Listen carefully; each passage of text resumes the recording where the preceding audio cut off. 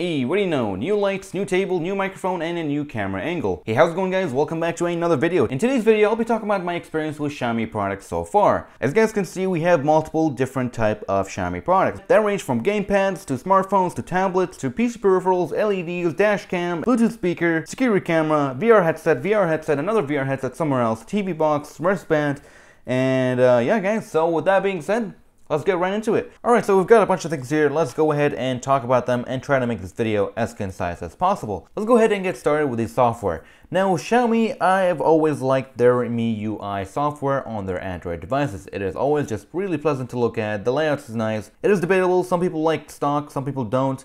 I like how you can customize your themes and whatnot. I really don't have an issue with most launchers. I can just put on a Google Now launcher or whatnot and just get the stock experience. With that said, does it fail? Yes, it does. Sometimes it fails, and usually from what I've seen so far, it fails because of the reseller. What resellers usually do, they would install a variant of the MIUI ROM on these devices, so they are more tailored for Western markets. But sometimes Xiaomi does not put out very stable firmware, even though it says stable. They don't usually put very stable firmwares out there on the website for the resellers to install on these devices. So sometimes it's hit or miss. For example, here for the Mi Pad, you guys have seen my video about it. It is having some problems with certain games and certain applications inside the settings menu. On the other hand, here with the Xiaomi Mi Phone, I was able to get my bootloader unlock code to install whatever I want. So I was able to install the latest firmware for the Chinese market to test out their VR headset. And then later on, I was able to install a global ROM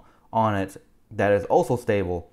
And I was getting OTA updates like that. And I haven't had a single issue with the Xiaomi phone so far, even though I've installed my own OS officially from the Xiaomi forums. So if you're planning to get an Android device from Xiaomi, make sure that you check out reviews and check out the forums and make sure that the current software that it comes with or availability of stable software is out there before you get the tablet, or you can go ahead and take a risk and use it. For example, the tablet here, it works fine. I mean, some games don't work. Like 2 games out of all the games I've tried do not work. And there's just the one thing in the settings menu does not work as well. The tablet works fine. There's nothing wrong with it at all with anything else. You know, the audio quality is fantastic. The display is really nice. It is silky smooth. And it is just really pleasant to hold in the hand and enjoy content on it. But on the other hand, with Xiaomi phones, they have great support online. Lots of ROMs. They're stable, and there are a ton of ROMs that Xiaomi provides online that are actually stable. You can try, and they do update their phones quite a lot, which is really nice. Now moving on to the application that they use to make these things work, specifically the Yi Home and the Yi Light apps. Now these 2 apps are basically applications that you run on your Android system or Apple and control those devices depending on what they are. The Yi Home app pretty much works on all of the smart devices, while the Yi Light app is specifically for the LED lights that they provide. For example, here we have the LED bedside lamp or table lamp, whatever you want to call it. It's an RGB lamp. It is really nice, but this one in specific actually runs with the app. You can completely disregard the app, so you can pretty much use this one as a standalone LED. While things like the wristband right here, there are no digital displays whatsoever. You just have 3 LEDs that are touch, and that is all. Everything is pretty much controlled using the app on your phone or tablet. Now the apps themselves, they do work, but one thing I really dislike about them is you have to have a Xiaomi account in order to log in and use the app at all. So if you don't have an account, you can't connect to these things. Now you may be asking, why is that? Well, for example, like the security camera right here, you can actually connect to this thing wirelessly from a different network than the local network that this thing is hooked up to.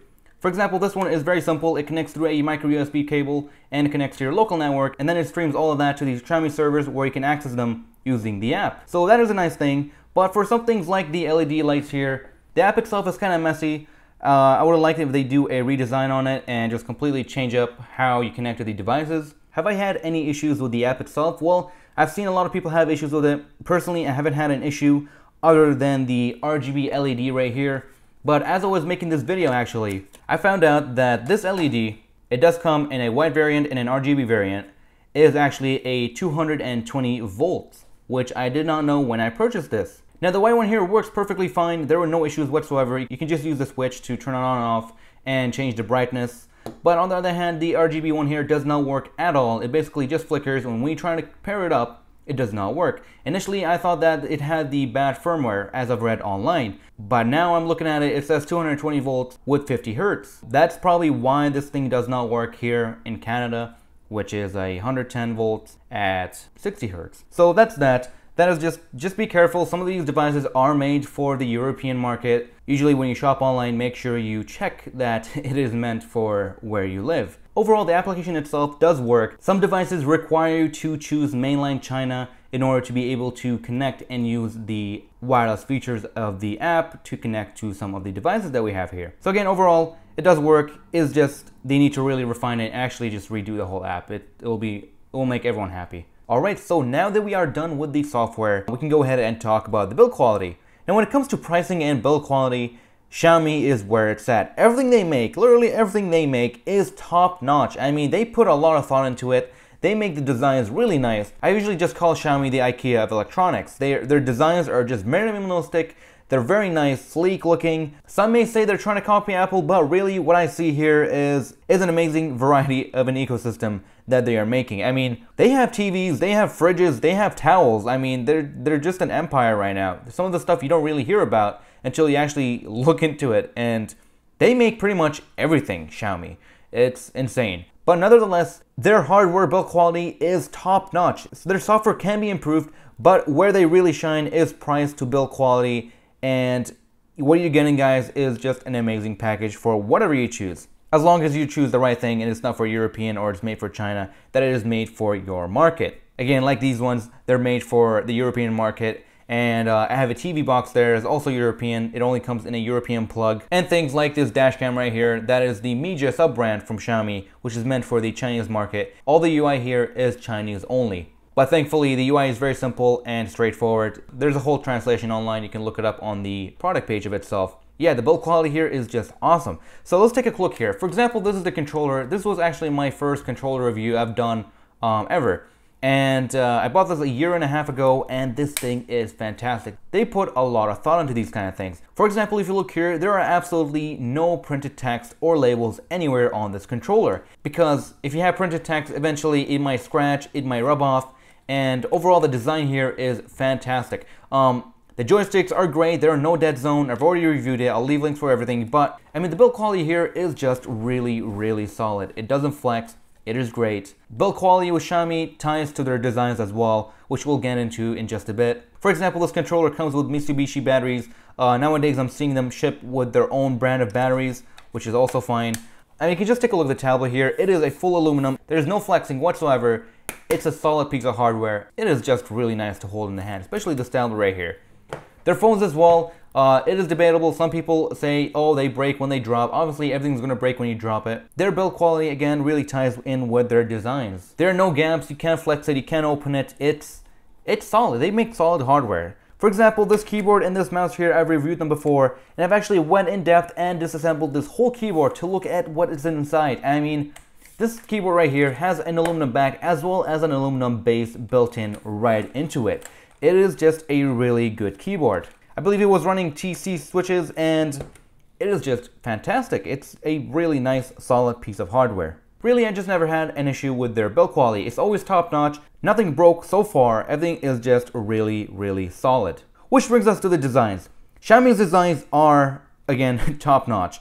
I mean, they're very minimalistic. Again, I call them the IKEA of electronics. But you can see here, for example, this Bluetooth speaker. It is very nice and sleek. It is simple. It's got an aluminum body all around here. And then you got this really nice matte finish texture going on. Rubbery, actually. Rubber texture.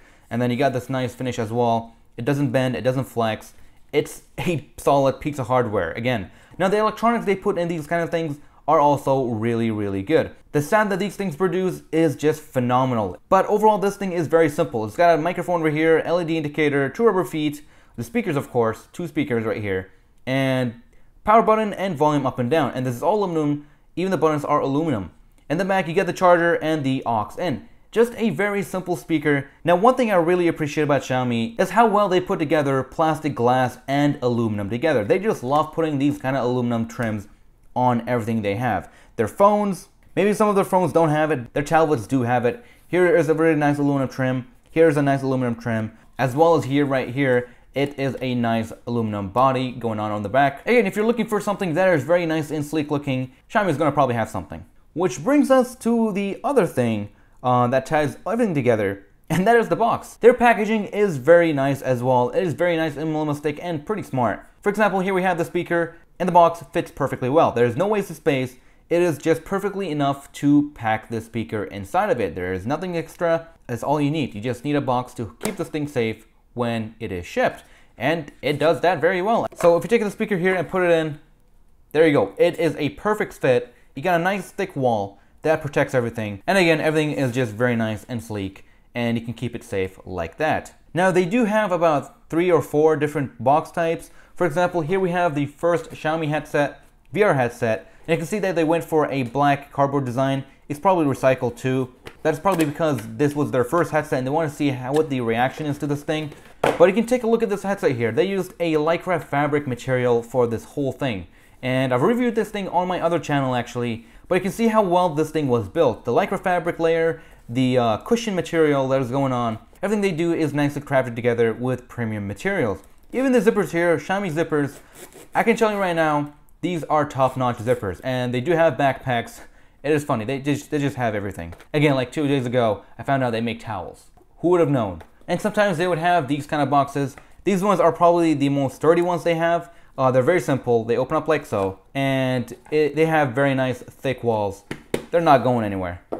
And again, you have these kind of boxes. Now, I think these boxes are mainly meant for the Chinese market. It depends really. For example, here we have this VR headset from Xiaomi. I haven't unboxed it yet on my other channel, but here's a sneak peek. It looks beautiful. Well, this table looks like a mess. What else to cover? Right, let's talk about my favorite products from Xiaomi. So let's clear this table up and talk about my favorite products. Let's do that now. First of all, we have this gamepad controller. It feels great. If you're a fan of Xbox controllers, you're gonna definitely like this one. This is definitely my favorite game related thing from Xiaomi. Next up, we have their Xiaomi devices, which come with their nice color profiled displays. Their displays are just very unique. They have their own color profile, and it is just something to be enjoyed.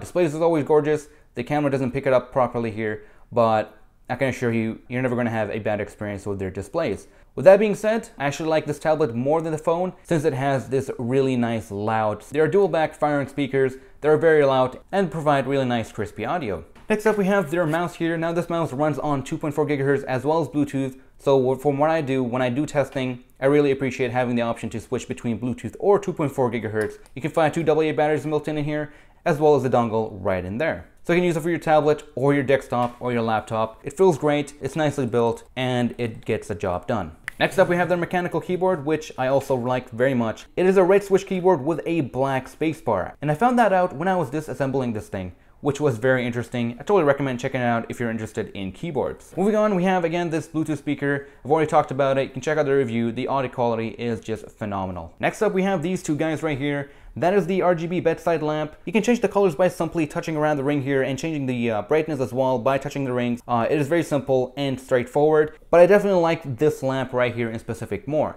So here's what it looks like in the dark. You press the button and turn it on, and then you can increase the brightness or decrease the brightness, or check this out, you hold the button down and you rotate it, and it will change it to a complete yellow or orange, or you can go the other way around and get a blue cool color. And that is something I really like about this thing. Other than the build quality, again, it is a full aluminum build with a plastic base. But before I go to sleep, I like to put this light at the yellow tint all the way up with maximum brightness. And it just really provides this really nice, rich color that is really calm for the eyes, as you guys know. And it's got this LED array and it can move up and down, which is really nice. And yeah, guys, so with that being said, what are my favorite top 3 devices from Xiaomi? Well, one of them, as you'd guess, is this guy right here. Second of all would be this mechanical keyboard. And third of all is their Bluetooth speaker, which is actually their latest model that they provide. So yeah, guys, with that being said, that is actually pretty much it for this video. Hope you guys have enjoyed this video and found it helpful. Let me know what you think. This video turned into a rant. It pretty much took a while to make, and it's probably going to be more than 15 minutes long. But yeah, guys, that is pretty much it for this video. It is a rant. It turned into a rant, kind of. Let me know if I missed anything. Let me know what you think, if you like Xiaomi or not, what do you hate about them, what do you like about them. And one thing before I end this video, there's actually a Xiaomi sale going on GearBest right now. So if you're interested in anything from Xiaomi, I would say go ahead and check it out along with my videos that I'll link in the description. And yeah guys, that is pretty much it. Thank you guys for watching. Hope you guys enjoyed this video and found it helpful. If you did, hit the like button and subscribe for more content like this. And I'll see you guys in the next video. Take care everyone.